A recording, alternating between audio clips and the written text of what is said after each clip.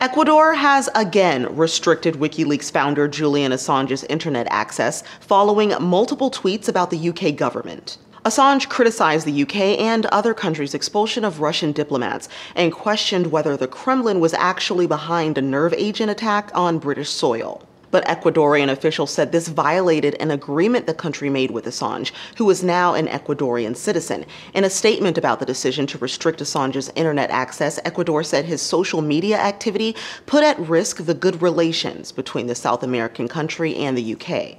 Assange had his internet access briefly cut in 2016 so he couldn't interfere with the US election.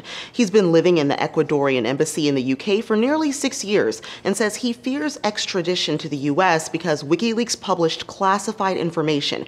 Sweden also wanted to question him over sexual assault and rape accusations, but that investigation was dropped.